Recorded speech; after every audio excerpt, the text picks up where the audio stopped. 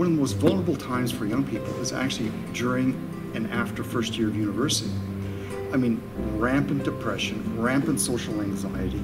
And so you get a new student coming to college and they come and that decision is taken out of their hands, who to sit with. Will anybody sit with me? I remember one time early in the semester and I'm part of a table and there's a straggler coming in and you can tell she's just gotten out of bed, she might even been a little sick, and she went and started sitting at another table. And the students around our table went and got her and held her hand and brought her to our table and engaged her and made her feel like she belonged. These are the kind of moments you remember.